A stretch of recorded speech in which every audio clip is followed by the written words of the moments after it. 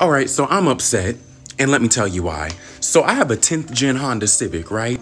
And for the 10th gen Honda Civics, Honda, the car company, had to issue an extended warranty because their AC condensers in the 10th gen Honda Civics are known to go bad because they were faulty from the factory, right? So my AC started blowing hot air. So I said, okay, maybe something's wrong with my AC, so now it's time for me to go get it fixed. So I took my car to South Point Honda off Memorial Drive in Tulsa, Oklahoma. And you wanna know what they told me? Let me go ahead and read it for you.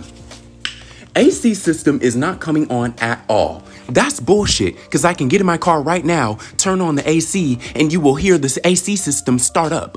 I cannot spot any leaks with ultraviolet light, and we would need to start with a service of inserting AC gas into the system.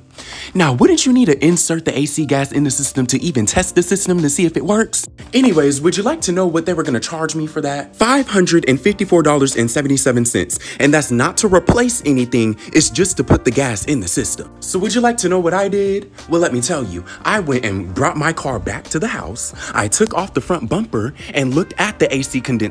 And you see those dark spots right there? Those dark spots. That's where the fucking leak is at. As a reference, this is what a functioning AC condenser looks like. Notice how there's no dark spots on it.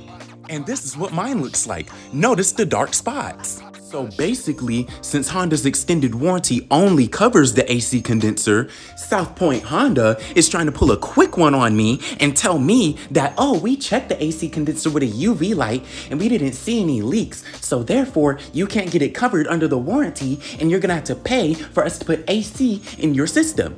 Well, bitch, they must have thought I was fucking stupid and I wasn't gonna go home, take off the bumper, look at the AC condenser, and see that it was fucking leaking. And you know what's crazy? I'm not a mechanic, but even I could see where the fucking leak is at without a UV light. So with all that being said, if you live in Tulsa and you have a Honda and you need your car service, do not go to South Point Honda off of 9124 South Memorial Drive because they are corrupt and they will try to scam you out of your money. And they only have 2.5 stars on Yelp. I shoulda known.